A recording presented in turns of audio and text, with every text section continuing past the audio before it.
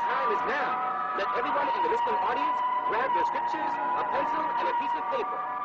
Listen and learn the true meaning of the Old and New Testaments of the Bible, the Psalms of David, the lost books, and the Holy Quran. There are no more secrets. All false things will perish.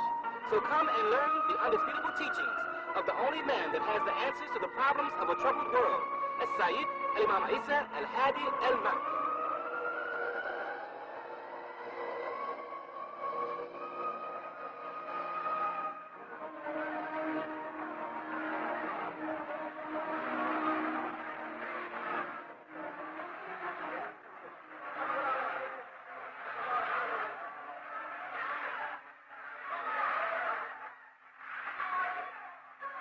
نشهد أن لا إله إلا الله وحده لا شريك له الحمد لله رب العالمين الحمد لله الوالي الكريم وصلى الله على أنبياء أجمعين والمسيح والمهدي والمجدد لمن مرسلين. Are we not the bearers of witness that nothing would exist if Allah didn't create it, and that He is alone and has no part, and that all gratitude is for Allah subhanahu wa ta'ala, the sustainer of all the boundless universe.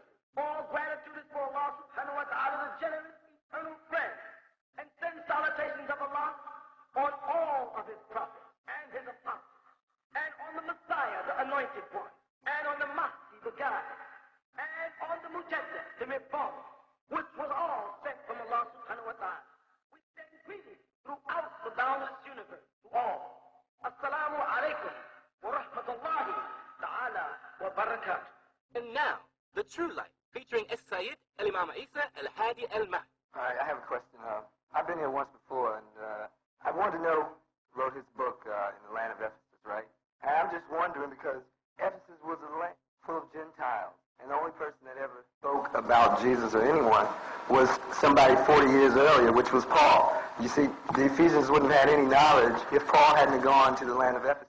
My point is that it would be kind of strange, for John to go to a church that was started by such a liar or deceiver.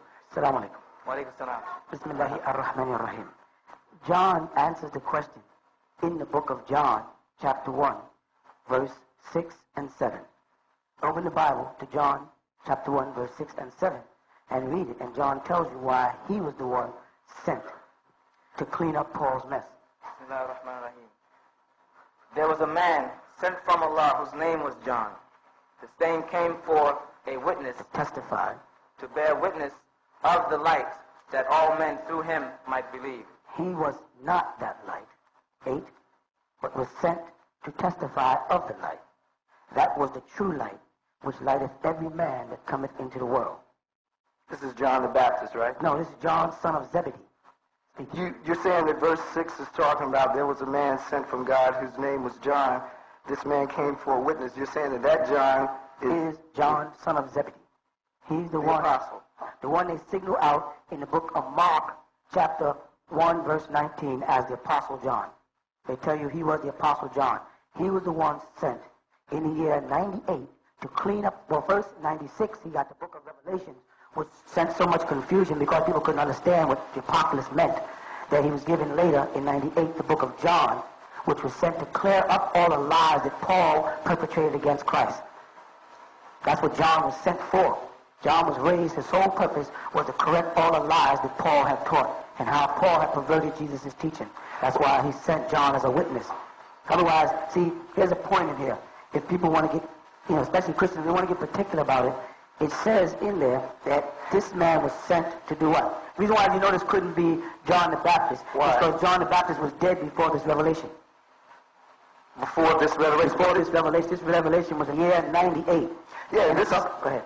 But this is John's, like it says, according to John, this is the gospel, and this gospel varies from the other three gospels, and it tells more about what Jesus did. The ministry of John the Baptist, it starts out telling more about John the Baptist, whereas, the other gospels just say, well, about this time John was in prison. But John's gospel, the Apostle John, picks up with the earlier part of the ministry. But that's why I know, and I think that verse 6 is talking about there was a man sent from God whose name was John. I look at it as John the Apostle. Show me. If you look further into this quote, you'll find out that a reference is made to John the Baptist further in this quote. When you start around 21, it starts to talk about John the Baptist and starts making reference. And they asked him, what then? Art thou Elijah? And he said, I am not. Art thou a prophet? And he answered, no. This is reference here to John the Baptist. And in 33 they say, and I knew him not, but he that sent me to baptize with water. The game is, the first part of this book is not John the Baptist. It's speaking about the John of the book of Revelations.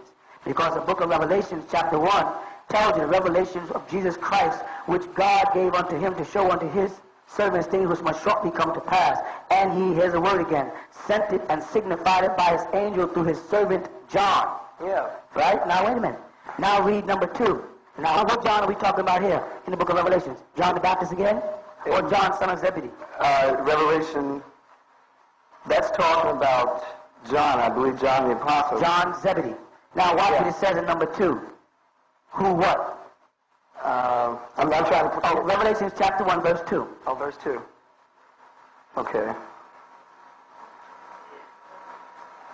All right, so now what's your question? What do you want to read? Revelation chapter 1, verse 2. Who bore witness to the word of God and to the testimony of Jesus Christ and to all things that he saw. Now, this is the same exact statement as mentioned in St. John's chapter 1.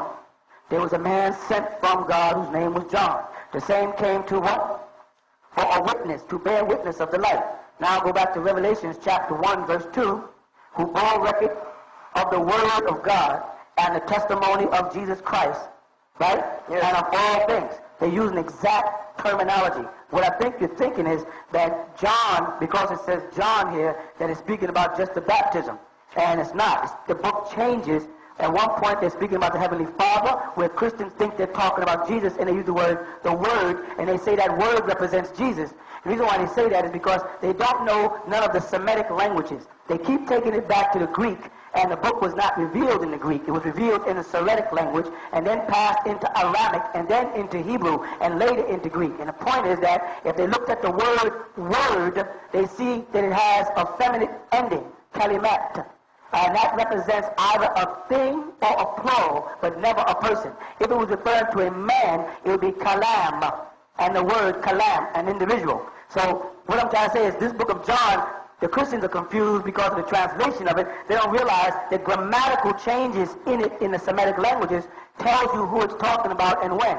In English, they don't see that. Unfortunately, they've been brainwashed to go back to the Greek for their translations when the Bible wasn't revealed in Greek. It was put into Greek. If they went back to the Hebrew or the Arabic of it, they'd find out that the word kalimat has a tarmabuta on the end, which is a feminine gender, and either represents a plural, in this case the word being Elohim, or the fact that Allah merely says to a thing, kun fayakun. When he created Jesus, he merely said be, and Jesus came into existence, and not Jesus himself. They don't realize that this verse is taking a change of personalities and places.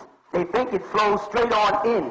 Well, I think that, I'm with the majority of the Christians. I do think that this was written in Greek. Well, maybe... No, I'm sorry, son. The Christians do not say it was written in Greek. That's not what they think. What, the New Testament? Right, they don't think that. They think that the New Testament, listen to the word densmil. You hear the word densmil in here? They said a densmil. Jesus said, Eli, Eli, lama sabachthani. These are words that are from another language.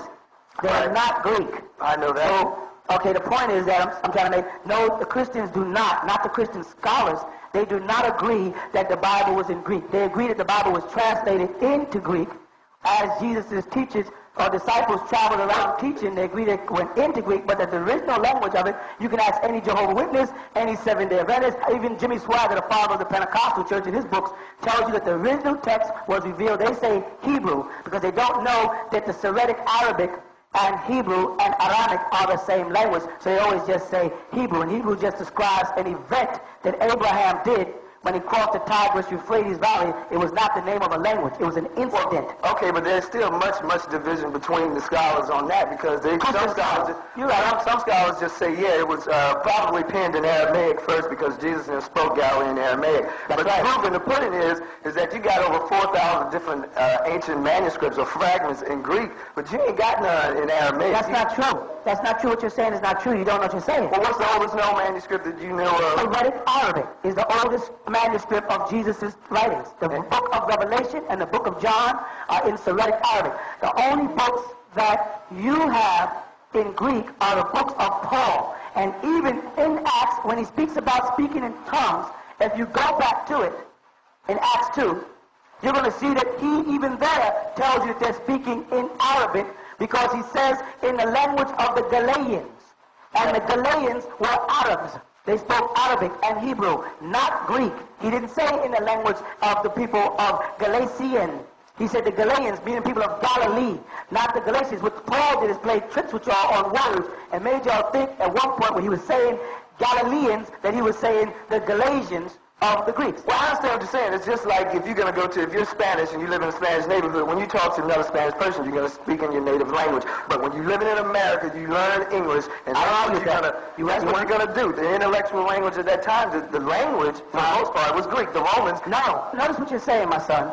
Notice exactly what you're saying.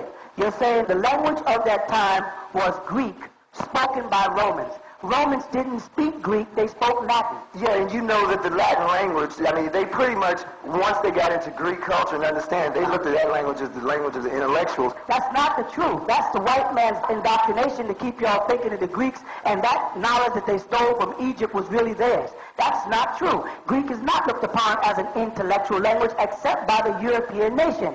Arabic is looked upon as an intellectual language. Hebrew is looked upon as an intellectual language. Aramaic, cuneiform, and hieroglyphics to those people who study the scriptures. But those people who want to put people into a philosophical doctrine had to pull people out of the scriptural or the Semitic languages and take them into European dialects, which is Greek, French, and German. Latin in itself is an ancient language like Arabic.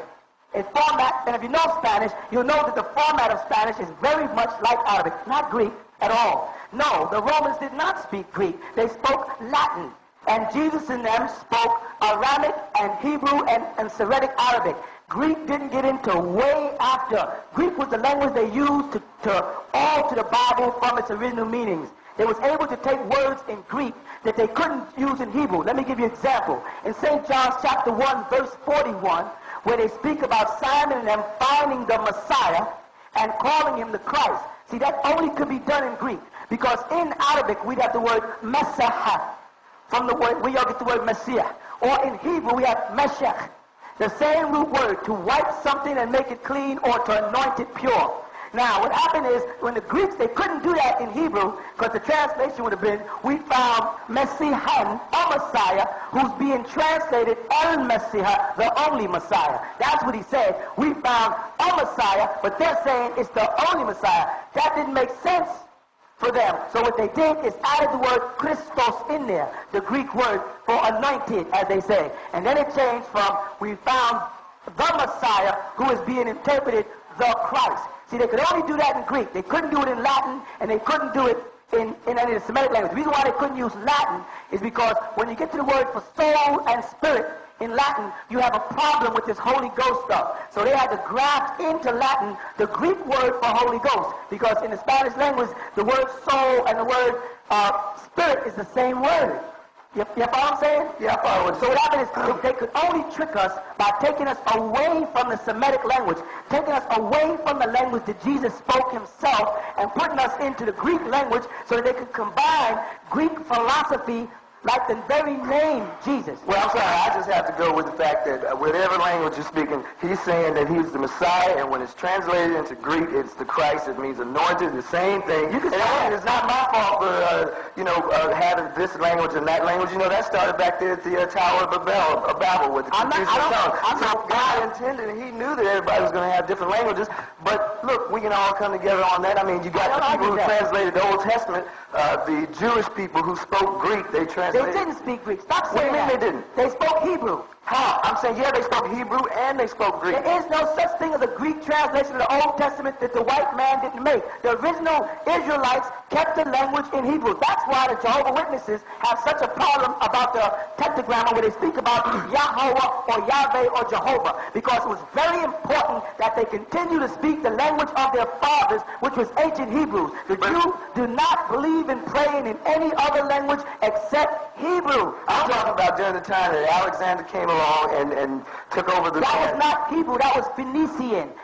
That's when the children of Israel had lived in the Euphrates Valley and fell up under the Phoenicians. And Nebuchadnezzar and them only came to conquer them, to destroy the Torah so they can make a new Bible. And then after that, they rewrote the Bible, and ever since then, y'all have had a perverted version of the Bible. Except for the original text that was protected by a prophet called Israel in the Bible, who spoke Arabic, and it tells you in there lived in Arabian Peninsula, and he protected the original scripture of the Torah, and it fell in the hands of the Arab people. It never fell back in the hands of Israel. After they came out of bondage in 556 under Cyrus and Darius and went back to rebuild the temple, they never ever had the Torah in its pure form again. They only had it in the Arab world where it was protected by certain people who were Syriac Arabs who kept the original text pure, and it was passed to them by a prophet called Israel, who the Israelites wanted to call the Messiah. So when did this corruption supposed to come about? At what time? When Nebuchadnezzar, you know Cyrus and Darius?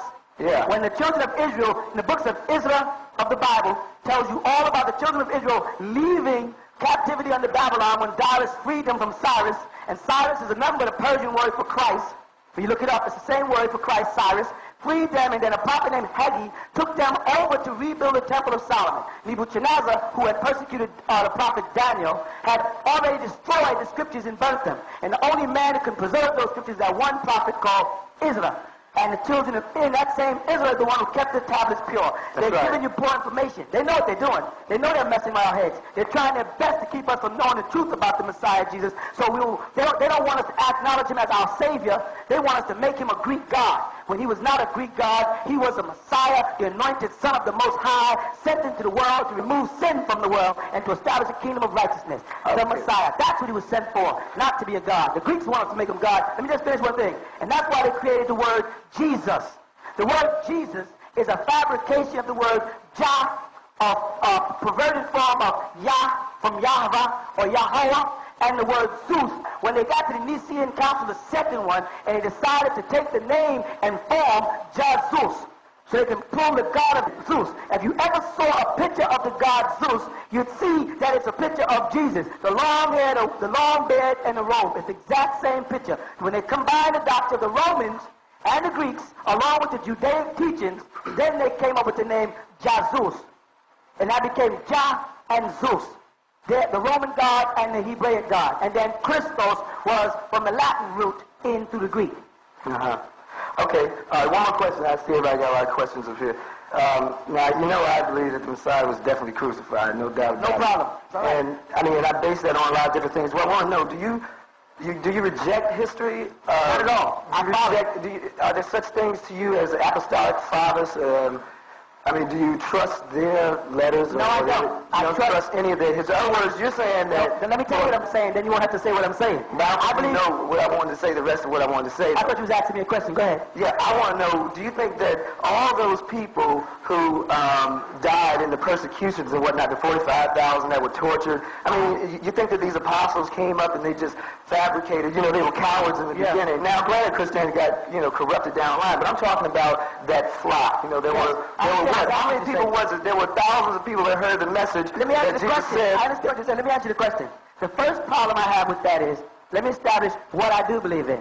I do believe in the apostle John, son of Zebedee. Why not Peter? They were partners. I'll tell you why. Because somewhere along the line, Peter listened to Paul and John broke away from him. That's right in the books of Galatians and Corinthians. Well, Peter and Paul were partners, and they both read John's works and but they departed because Peter preferred to follow. You know why Jesus called Peter Sophist? Why he called him what? Sophist. Meaning rock or stubborn. Well, yeah, I personally know why. Because he was the spokesman for all the apostles. He was the one the first one that ever went to a Gentile, which was Cornelius, and it wasn't Paul, it was Peter. Now, if Paul came and said he saw Jesus in a vision, well, Paul shouldn't have believed Peter, because Peter said, I saw Jesus in a vision too. So you see, who would have believed Now, him? let me ask you a question. If all these men saw Jesus in a vision, Yeah, all 12 and the 500 and the other. Now, don't do that 46. because if I go to 1 Corinthians chapter 15 with you, I'll prove to you that they have a serious mistake here. Don't jump out too far. I do this also. I'll show you that they'll say 12 when it was only 11 because Judas is supposed to be dead. Then they say 500. Don't mess around and ask questions. Read you this gently. He's talking about Corinthians. You're talking about Corinthians when he goes around. That's right. He's writing it around 47. And the reason why he said the 12, because the 12, the one that he included was Matthias. Because if you go back when they had to choose another apostle, they said we're only going to choose another apostle based on the fact that he had seen the Messiah before the crucifixion. Let's go to 1 Corinthians. Paul just simply added the 12 because Let's go to 1 Corinthians because it's going to change from the 12 back. 1 Corinthians chapter 15, and let's see what happens. We're in verse 5, right? That's right. No, we're going on. We're going to start. We're going to do it right. You're going to go from the beginning. Oh, yeah. Isn't that the easiest way? Yeah, it's the easiest way. I agree with that. Paul says, moreover, right? Yeah. Brethren, I declare unto you the gospel which I preached unto you, which also you have received, and wherein you stand. First of all, and farmers, I am not interested, personally, in any doctrine that Paul teaches. I'm interested in a doctrine that Jesus received from the Father, not Paul. All right? Let's step on. I stand because Jesus said this. You cannot get to the Father but by me. He didn't say by Paul. So Paul is ego tripping, first of all. But he just says he's preaching the gospel. See, the gospel is what According to who? According to who? He's preaching the gospel that he learned from Jesus. That's what he's saying. He never met Jesus. Only thing Paul did is receive the vision, and when he received the vision, Jesus referred to him as Saul, and he called himself Paul. And he never got taught in that vision. He never got what? Taught any doctrine enough to write a scripture. He just saw Jesus in a vision, he said, on the roadside. Oh, you mean because it's not included, then he didn't never get any If more? it's not, if God didn't say it, anybody who does got to be not trusted. So that means that Paul lied about his vision, Yes. and then that guy, Ananias, which was the one that said that he came to get Paul and baptize Paul, so he lied because he said God No, came son. to him. No, son. All those names you're mentioning are in Paul's books. Show me a book of Ananias where he wrote himself. Don't show me something Paul wrote to confirm his own lie. Well, I can't write no book right now and say me and President Reagan was at a party last week. You don't have to now. You can take a picture and prove it. It's a different day and time. But what I'm saying, if I write something like that, Yeah. without the proof, it's not going to be accepted. And we're not supposed to accept you if you don't prove it, because Jesus said what? Well, this book You shall know the truth, and the truth shall make you free. But what I'm saying, this book has been around for, 2,000 years now. It's been accepted, it's been proven. But it's the word of God. And Jesus said, not one jot nor one tittle shall be removed from it until the end of the world. So then if anybody removes anything from it, then their name is removed out of the book of life. So if Jesus made certain declarations that Paul didn't support on his own, then that's Paul's curse, not Jesus's. Jesus, go ahead. So you think Paul then, on his own accord, Satan gave him... Paul was an antichrist. He was an antichrist. That's right. His whole job as a Sanhedrin and a Pharisee was to pervert the teachings of Jesus and take them off the path of the Israelite teachings they were on and give them a newfound religion. The same way you have right here. And let me tell you something. He did flip-flop when he was up until Martin Luther, all y'all were Catholics.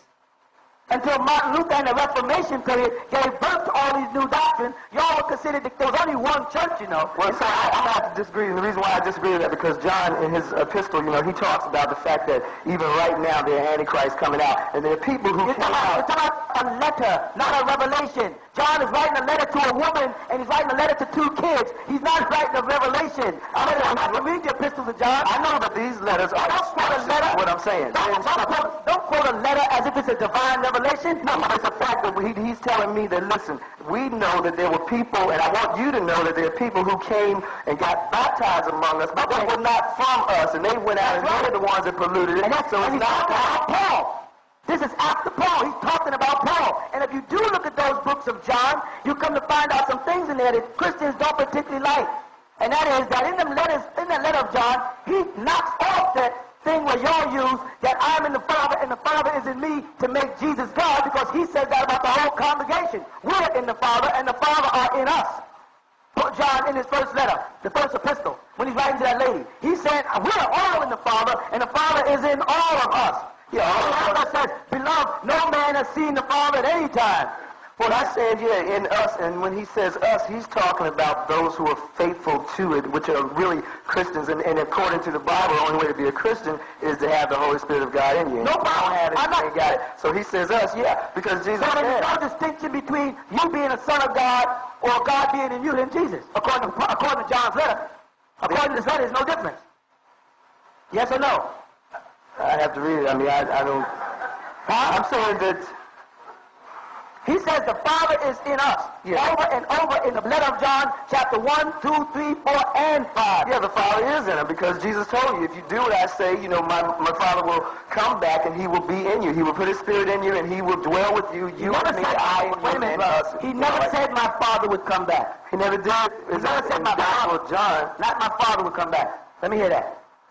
That's, I think it's in 17. Now, but if you, while you're on this here for the congregation, if you look at the letter of 1 John chapter 5 and read the 18th verse, you'll see it says, and we know whoever is born of God sinneth not, but he that is begotten of God keepeth himself, and the wicked one toucheth him not. You follow? This is talking about the Antichrist. If you go down further, you're going to see how he eliminates what Christians are saying, because he's talking about idolism, people who worship idols. By the time you get to 21, when he tells his two little children who he's talking to, he says, little children, keep yourselves from idols. He's not talking about an Antichrist as a being. He's talking about statues that people worship, which is in the likeness of the Antichrist. He says, right at the 21st verse of the 5th chapter of the first book of John, the first letter of John, epistle, he says, little children, what? Keep yourselves from idols. Amen. He's not talking about men. He's talking about idols. So, I mean, he's just instructing the church. Or He's talking to two little kids. He's not talking to the church. Okay. My point is this. You got Jesus, and you got him praying for you. You know, I heard on a couple of your tapes where you always like to quote the fact that they say that Jesus was, Peter was going to deny Jesus 3 times. Well, yeah, that's true. He did say that, but, you know, he also said another thing. He said, you know, Peter, listen, yeah, I know that you're going to deny me 3 times, but look here, I'm going to pray to the Father. So when you get your strength back, now he didn't say if you get your strength back, then you strengthen the Father. Because, see, when you got him praying for you, like what he said, you got something real strong behind you. No problem. And he did get his strength back, and he strengthened his brother. Can I establish a question here? Yeah, I started something. John, chapter 17 of John, right. That's the big main. And 18 is going to get even better because Peter didn't even see Jesus during that time. So we'll go back to that. Peter never got in the room. When he got ready to go into the room, a girl came out to him and recognized him. He still went outside, so he never saw the trial of Jesus. He didn't know if it was Jesus or not. But the point is, you're doing a very good thing right now. You're making a very clear point for us Muslims. You know what that point is? What is it? You're separating Jesus from being his father. And that's the key point. That's very good. I mean, I know a lot of people say, you know, they want to say that Jesus and God are the same, which in fact they are the same, but God is Jesus' father. But we as Christians believe that when Moses or when God... Are you and your father the same? Excuse me? Are you and your father exactly the same? Are me and my father the same? Yes. Exactly the same? Yes. But we're not exactly the same. So No, Jesus, but I am part of him. Jesus and his father exactly the same? Not exactly the same. Then they're No. 2 different things. They are 2 different things. All right, but there's one a is the difference same. between the Heavenly Father and the Son. We established they're 2 different things. They're not the same. Well, the reason why I say that they're the same because the person that spoke to Moses, when Moses said to him, listen, who do I tell them that sent me? The person said, I am who I am. I look at that person as other Christians do to be Jesus. Because That's a nice opinion. No, but but listen, back in John, in the 8th chapter of John, when the Jews got ready to stone him, because he said, before Abraham was, I am. When he said I am, they identified that because they know Scripture, and they knew what he said back in Exodus. Now go on and let him tell them, when he go on that same chapter where Jesus tells them they are all gods too. He said, we wanted to stone. He said, for good work you don't stone me, but because I said you are God, you want to stone me. Don't stop. So that means we are God, right? Because Jesus said so. I'm talking about him saying and making a statement that before Abraham was living, I lived. Not I'm saying before God was living, I saw him. That's not what he said. What is he saying? No, he's telling people right there, because those people said, you're not even 50 years old. Yet you're saying, you're not. You know what 50 represents? Do I know what 50 represents? Yes, do you know? Yeah, I mean, I know What does it some things represent? that 50 represent, but I mean... What is representing that statement when the so-called Jews are saying to him, you're not even 50 years old yet?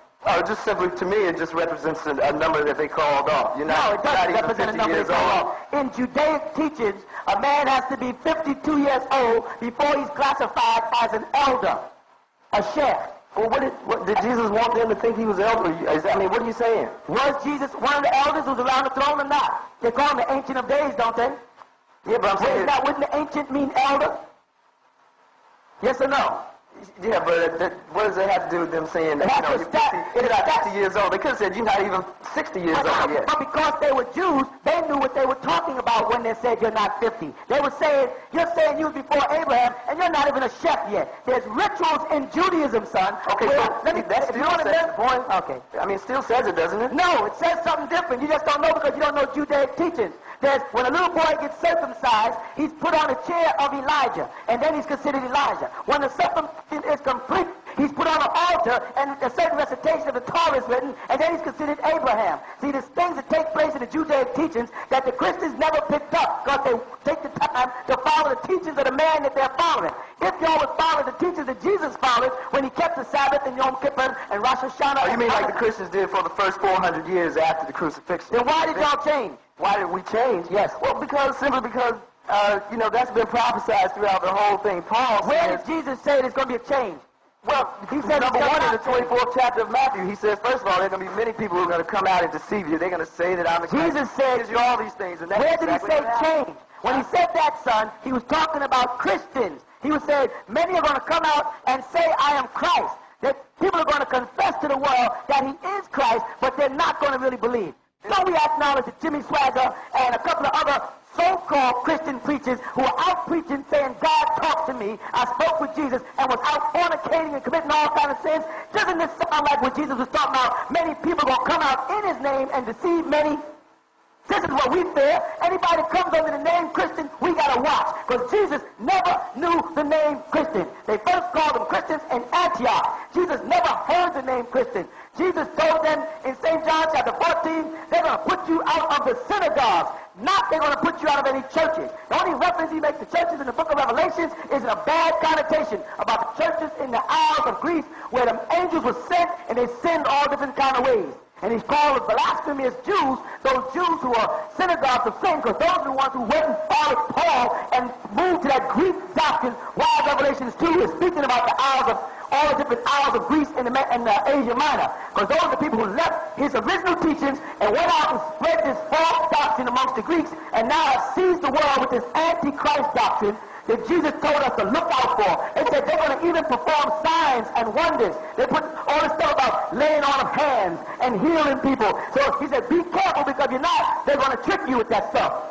Because he spoke like this here. When they asked him, what? Now you know your Bible well. When they asked Jesus, what is the highest of all the commandments? What did he say? I think it was to love the Father, I believe. The Lord thy God is one God, you shall have no other God before him. Then he instituted a new commandment in the upper room, and that new commandment was that you love one another. Those are the 2 points he brought forth. Now, if we have one God, the word one, in every language, always seems to mean the same thing. It's not one of 3 parts, not one in shared position. One means one. And he said, the Lord thy God is one God, and you shall have no other God before him. Paul came along and introduced a trinity into this thing. He introduced a Greek doctrine, which if you look in the books of the letters again of John the Apostle, you'll find that in the 5th chapter, the 7th verse, they added a verse in there that's not in the original text and to justify what's in the 8th verse, where they explain the Trinity as the 3 forms of baptism. And the first form was baptism by fire, which was the blood sacrifice. The next one was by water, which is John the Baptist's. And the third one was by the Holy Spirit, which was Jesus's. Well, that's good. I see you know that, and everybody is going to know it. I know that too. So, the other documents in there, a whole other... Can you believe in that? No, those. Do you believe in that? The Trinity? No, do you believe that concept of the Trinity as formed by Christians is fake? I don't believe in that, no. Oh, good. Then turn, because I know that came into later copies of the New Testament. Is that in your Bible, though? Is it? Yeah, it's in my Bible. So why are you reading that Bible if it has stuff in it you know has been added? How would you know what's been added and what hasn't? Well, because I have people that know that... What people? These are gods? Well, I mean, the same people that I learned that information from and learned the other things that are rendered not in older manuscripts, that's how I know it. So I don't necessarily have to go by another one. But when I look in the book of Acts and I see that word Easter there, I know that Easter wasn't the original word that was put there, so I don't necessarily have to go by another Bible. I know what it is. Somebody lied to you. The word was there. The word was not Easter. It was Ishtar from Esther. That's another Greek, but it was a name of a person. I'm going to say the original word that Luke wrote was Passover. So they said Easter. No, it wasn't the word Passover. Okay. No, it was Passover. Okay, don't worry about it. I want you to read to me chapter 10, verse 34. Of what? The same of John, the same chapter we talk about. Chapter 10, verse 34. Okay. Jesus answered them, "Is it not written in your law, I said you are God?" Now let me stop. Jesus said, "I said you are God." It's not written in the law that you are God. Now, are all men God or not? According to Jesus. Well, I don't think that he's speaking about all men. Okay, men. what is he speaking about? He's talking about the chosen few that God chooses to give him. Okay, now read the next verse so you'll see. If he called them gods, unto whom the word of God came, and the scriptures cannot be broken. And who did the word of God come to? According to y'all. According to me, it came to Israel. According to y'all, it came to everybody, right? The word of God came to everybody, right? Well, at one point, but when Jesus came in his ministry, he came for one specific purpose, that was for Israel. Did the word of God come for everybody, yes or no? Did the word, when he's speaking of as the scriptures, in the scriptures, and that came for Israel, the nation Israel, that's who it came for. So the nation of Israel are the only gods then? Well, not everybody in the nation of Israel is a God. That's what he said. Don't change Jesus' words now. Yeah, he said everyone. But he can't possibly be talking about everybody because why can't he? He's God. The man that went out and killed his mother in that time. That does not make him less than God. Huh? That doesn't make him less than God. Well, in fact, to kill a person makes you nearer to God. You barely give life and take life. So anybody can do that. So anybody can be God. So can a dog do that? Dogs do it. And if they have a soul in them and a spirit activating them, they would also be a part of God's creation and therefore be God. I'm asking you, what is the difference between Jesus saying he's God and me or that brother behind you or that sister behind you saying they're God? According to Jesus, there is no difference. Well, let me tell you reaching that so you understand, so be fair. The resurrection is the whole lifeline of Christianity. Which resurrection? The resurrection of him. Which one? The one that when he was crucified, beat to death. So the fact that Jesus came back from the dead, that's a great thing? Definitely. Then tell me why we ain't worshiping Lazarus. Why we ain't worshiping Lazarus? Because he also came back from the dead. Because he's showing you the power of himself. Right. I mean, he's showing you. And God is showing us the power of himself through Jesus, correct? Yeah, but see, this is something that happened a long time ago. This was going to happen. Good. Tell me why we're not worshiping Lazarus. He was resurrected from the dead. And by the way, the prophet Elijah also resurrected a little boy from the dead. Why are we not worshiping these people? Because resurrection is the point. I mean, Peter resurrected Joseph, why are we worshiping a couple other people. No, just to show the strength of God. I'm coming off what you said. You said it's all about the resurrection. And I'm showing you there was a man named Lazarus who was resurrected from the dead before Christ. Resurrected by some other man. Okay, but Jesus said on his own, I'm going to be back 3 days and 3 nights. That's how long I'm going to be there. No less than that. But 3 days, 3 nights, 72 hours. After that, I'll be resurrected. Ain't nobody can do that. No one has done Lazarus that. did it. He brought a man back to life. Lazarus died, and somebody else, Jesus, came and... Lazarus came back. Remember, he said, I'm sending a double portion of my spirit. Why the people asked John the Baptist, was he Elijah?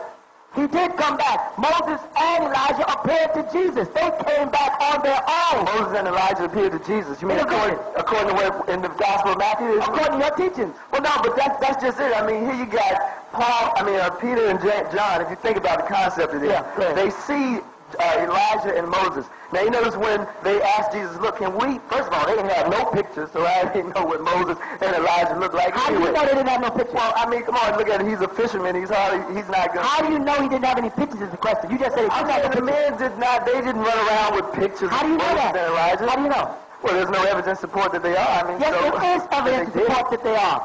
I'll tell you the evidence that supports that they are. All of the great leaders of Babylon, the Akkadians, the Cuneiform, of ancient Egyptians, always drew pictures of their kings. But they wouldn't have that. And the law of not drawing pictures of the Creator didn't come until the books of Leviticus way after. So in Abraham's time and in Noah's time, they did draw pictures of each other, but it wasn't considered a sin until the law of Moses. So they did have pictures. Why do you say they don't? When they have pictures, it would go against the whole thing. I mean, if they made a picture of Moses, yes. Do you know how these people would idolize this picture of Moses? No, I don't. I know. What I do know, surely wouldn't want that. What I do know is y'all made a picture of Jesus and y'all are idolizing him. No, not y'all. You're talking about the fact that those people who John said crept in from us, not the Christians. You're talking about the many who came to deceive, not the ones who were elect. You're talking about the other ones. You got Christians who observe the Sabbath and they observe the Passover, but you got these other ones who say that I'm a Christian. That follow Judaic law, the Torah law? Yeah, I'm saying you have. That's what the Christians did in the first 400 years. After that. Do you eat pork? No, I don't. Do you mow the corners of your head? Do I mow the corners of my head? Yes. No. Why is your hair cut? Why is my hair cut? Yes. My hair is cut, but I don't get mowing the corners of your head. It means, it tells you in the books not to mow the corners of your head. I'm saying we go by the commandments. Christians go by the commandments, but they don't go by the law because if their son is disobedient according to the law. Let's go to St. John's chapter. Let's go to St. John's chapter 1 and see what Jesus says, verse 17, about the law. Well, I know what you're saying, but there are certain laws, like the burnt offerings, every single day of the year in Numbers. Who said so? They did not do burnt offerings every single day. Who said we shouldn't? If Jesus kept all the law, tell me what man went against Jesus' word and changed the law. Jesus said we should follow the law of Moses, right here in St. John chapter 1, verse 17, for the law was given by Moses, but grace and truth came from Jesus. He said nothing about change came from Jesus. Why do we change? Why? We changed it because what happened was the fact that when Luke went to the Gentile on what not Luke but Peter, when he said that he had a vision from God, he went to a Gentile and knowing that it was wrong for Jews to go visit Gentiles, he went under the Spirit of God and he came back because God gave him the Holy Spirit and he says, hey look, if God gives this Gentile the Holy Spirit, then who am I to say, well, he has to be circumcised? And that was the whole thing in the council in the 15th chapter of Acts. I mean, who stood up? Listen, who stood up? Could you do me a favor? What's that? Because you keep talking about Peter and Mark and them. And when you go to Acts 13... Well, this is when they were in Antioch, and then they went, down to Cyprus. This is Paul and Barnabas together. That's right. And first of all, as they ministered to the Lord and fasted. Right. The Holy Spirit, now I don't know, the Holy Spirit told somebody, must have told the congregation to separate Paul and Barnabas, right? So why? Why is it that Paul did not want to go back and confront disciples of Jesus? Now the answer is in 13, But Paul was a worshiper of a man named Bar-Jesus. Bar-Jesus? Yes. That's the man that he blinded for a whole year. Right.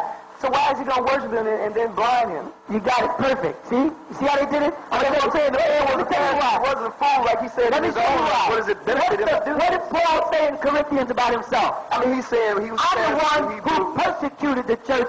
I'm the worst of all the disciples to be blessed. Yeah. So why are you asking me the same question about Christianity about a man? Why did Paul do it? Because Paul had the power to do it as a Pharisee. That's how. And when he repented, as you could say, he changed his lifestyle. He worshipped this man here. You better read 13.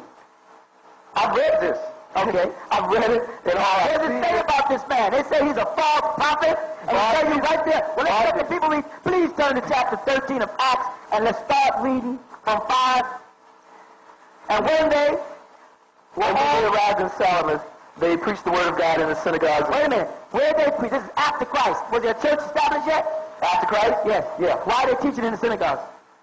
Because the word church in the Greek language, all it is ecclesia. It was not a building. It was people. It means call out one. It does not. It does not. What does it mean then? The word church means assembly. In Greek. Assembly. We got it together. That's what the word means. Okay, I mean called out ones, called out members. In Greek, it's not fair. It's not nice to do that. Don't say that. Don't say it means one thing. Don't say it means one thing and it means another. It's wrong to do that. That's what Paul did. It doesn't mean that. Look up in any Bible dictionary, you see the word church means assemble. To come together. Bible dictionary. I'm just saying for you. No, I'm talking about the languages. It's different. But I have the Greek lexicons, and I go by what the Greek, what they have in there, and it says that the Greek word for church, in that particular instance where Paul was using it, the original inspired word was ecclesia. You really feel honest doing what you just did? in that, you feel honest doing what you just did in that instance where Paul is using it? See how you keep on adding these little things in there that can change the meaning? Okay, when he says church, he's talking about what does the word church mean? Not what Paul says. Paul ain't God. But church in the New Testament, it means ecclesia. I'll let you have that. Go ahead. Let's go on. We're old friends at this here. The church was established on the day of Pentecost when 120 people were baptized. That was when the church was established. So when Jesus said to Peter, on this rock I build my church, it wasn't established then. No, it wasn't really established. What do you mean it wasn't really? I mean, it was established from the foundation of the world in that sense. Yeah, Jesus said, established, yeah. Christ said, on this rock I build my church. So that's when it was established, when Christ said it, not when you said it. All right, but when Isaiah foretold about it, I mean, it was established long before the Isaiah was talking about a congregation of Jews. He wasn't talking about no Christians. Yeah? Yes. Well, you know, Emmanuel was Isaiah's son, not Jesus. Well, he wasn't talking about it. What is he talking about? He says he's in the Spirit in the 62nd chapter of Isaiah. He's not talking about Jesus. He's talking about his son Emmanuel. The whole prophecy is not even about it. Because if you read the prophecies about Emmanuel and the coming of Christ, as you call it, the Messiah. I'm not talking about chapter 9 now. I'm talking about chapter 62. I'm saying when he talks about the fact that, well, this is in defense for the name of Christianity in my case.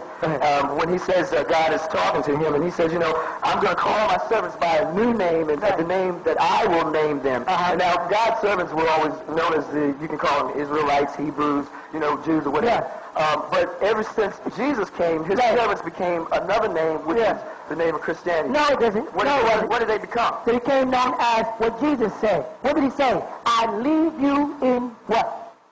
Peace. Yes. Jesus said, blessed are the peacemakers, for they shall be called the children of God, as you say. So Jesus, the new name that they were talking about was the name Muslim, one who's of peace, a peacemaker. And Jesus told him the name, blessed are the peacemakers, for they shall be called the children of God. He actually told them out of his mouth that they'd be called Muslims.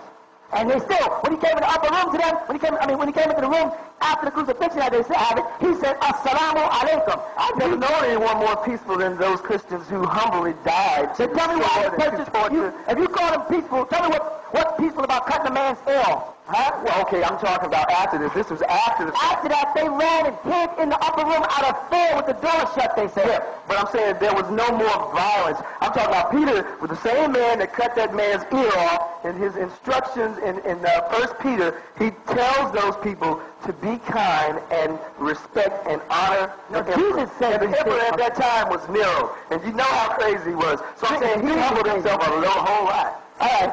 That's why I asked him more. I appreciate it. I mean, I'm going to sit down. Let's go back to 13 and get this point across, because these people got to know about the fake Jesus that Paul worshipped.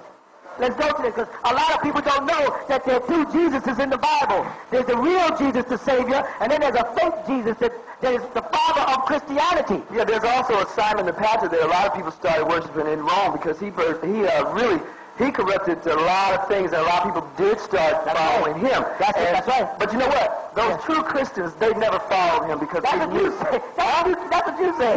Well, I mean, if I lived in that day, I would know because I know now about you him. You live today and you're still you're holding a book. I wouldn't follow him. You hold a book in your hand that you admit has mistakes in it, but you quote from. I haven't admitted it. You did? Oh, you didn't admit. You didn't tell me that book is not correct when I asked you about the Epistles of John, chapter 7, verse 5, and I said it wasn't in the original text, and you said I agree? You didn't say that. Okay, let's pretend you didn't say that. Let's go on. You ain't getting me away from chapter 13. I know what you're trying to do. You're going to stay on chapter 13, because these souls in there got to notice there's a fake Jesus. That white Jesus on the wall is not the real Jesus. That's of the beast in the book of Revelation when they say they'll create an image and give it life and make man worship it. And that's what Jesus refers to as the lying Jew, who said, I know the blasphemers that will call themselves Jews and not. They are synagogues of Satan. So the Christian teachers are now telling everybody, Jesus was a Jew, and on your mother's wall is a picture of a white Jew who's the image of the Antichrist. Now let's go down to this thing here. I agree with that too. Now we move on in chapter... So the whole congregation of Christians that I know and associate with, they know all those facts. I'm glad to hear that, because there's some children that are waking up. I'm not fighting. I'm glad your congregation is waking up. I mean, the book of Revelation says in the 12th chapter, the whole world is deceived by Satan. And, that is true because the whole world is. But you know what? Yeah. Jesus said his flock was always small. The Quran tells Muslims that Satan is going to get everybody except the Mukhlisin, except us. So we've been told the same thing. Yeah, and Jesus said, Jesus told them in the book of John that his congregation is another congregation. Right in the 19th chapter. And his disciples didn't like that he told them it was another congregation. Wait a minute. Back to 13. Get out of here with that stuff. We're back to 13. Now, if we read on, we'll find out that it says, in the books of Acts chapter 13, verse 4. Let me hurry up, get down. Yeah, he says, so being sent out by the Holy Spirit, they went down to Seleucia, and from there they sailed to Cyprus. Go ahead. And when they arrived in Salamis, they preached the word of God in the synagogues of the Jews. Right. They also had John as their assistant, John Mark, right? Right. Now, when they had gone through the island of Patmos, they found a certain sorcerer, a false prophet, a Jew whose name was Bar-Jesus. Now stop. Now, I want you to stop a minute, because this man has three attributes that Christians jump over very fastly. One of them is he was called a sorcerer. Right. The word sorcerer, sorcerer, means he performed magic. Right. Exactly. All right? Notice here's a false prophet who performs magic. And He was also of the tribe of Judah. Right. And his name was in Aramaic, Bar, which means son and Jesus. Yeah, okay. Now, isn't it strange that this man has all the attributes? Now, when you jump down to 9 of the same chapter, you know what you're going to find? What? Then who? Then Saul, Who is? called Paul, with the Holy Spirit, looked intently at him. That's right. Okay, and said, intently, I mean, he looked at him and said, man, what are you doing? That's okay. That's nice. I love it. I love the way you do that. He said, It's good to see Paul alive again and perverting Jesus. No, but that's what he said. He looked intently at the man and said, all full of all deceit and all fraud. So immediately he picked right up and said, wait a minute. You a fraud, buddy. Good, keep going, though. And you son of the devil. That's right. You enemy of all righteousness. That's right. Will you not cease perverting the straight ways of the Lord? Go ahead. And now indeed the hand of the Lord is upon you, and you shall be blind, Go ahead. not seeing the sun for a time. And immediately a darkness came over his eyes, and what happened? He had somebody to lead him off by the hand. I mean, if Paul's working with this guy, they got some kind of scheme going, boy. I don't know what they're trying to do. If you read on, you're going to see this scheme. The proconsul believed after that. After this sorcerer had deceived so many in that land, I mean, even the proconsul at that point said, hey, wait a minute. That's right. People really thought that this man was God. Yeah, and you know what? That's right. But now, I don't know, did you say that the guy back there that Peter and John rebuked also, his name was Simon, he had that same, he bewitched people too, and everybody he had that same power. Man from God too. So, I mean, there were a lot. Way back in Exodus, when Moses came up there to Jannes and Jambres, they were magicians, and their staff turned into a cobra too. So, Satan has his ministers. Right, you're touching on what I'm saying. Satan performed signs and wonders and miracles, and Jesus told us in Matthew, as you say, 24, how to recognize them and what name they would come under. He said many. He didn't say all those who come in my name. No. He said all who come in my name, which would be Christians, all of them are deceived. But many of those Christians. You're 100% right. He said many, not all. That's right. Many who come. Now, what did he say, though? What did he say to what? So how do we know? How do we know? Yes. You know by the fruit on their tree. Okay. And you can go to James' letter, and he says... Okay, I just asked you about certain things about the law of Moses and asked you, did you follow it? And you don't.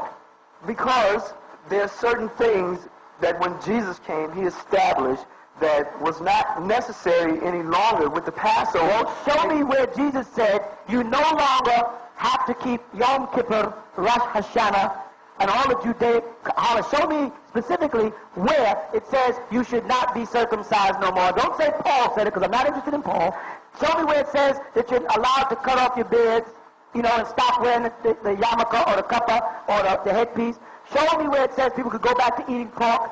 Show me where it says, I know you said you don't eat pork, right? Don't say it's not what goes in the bank account, but what comes out of that, because it's not talking about food, it's talking about the truth.